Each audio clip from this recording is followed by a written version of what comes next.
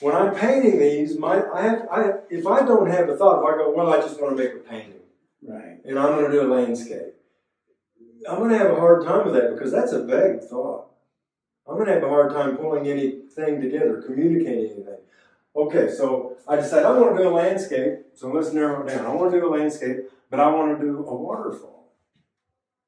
And I want to do a waterfall that has this emotion. I want the movement of the water. I want the solitude of the place. I want the sense of light. These are concrete thoughts.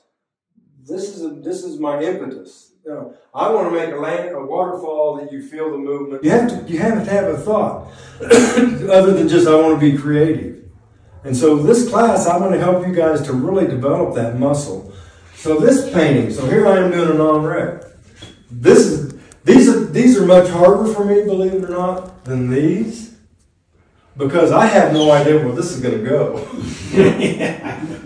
They evolve. But the great thing about painting something like this is it makes this stronger. Painting something like this makes this stronger.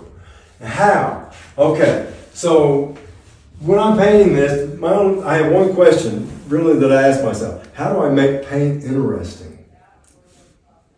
You know, you're not hanging on an armature of representation of something, of drama, of a sunset or an ocean. You know, you're hanging it on paint. And in the Art Institute, we call these things the plastic elements. The plastic elements are malleable. They change. That's why they're called plastic. That's color, line, edge, form.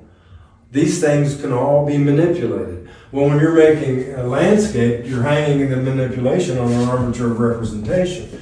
You can't, you know, the Fauvists, which was French for wild beast, and right after the Impressionists, they were painting paintings with, instead of green for trees, they paint them purple. Mm. You know, they paint the sky pink.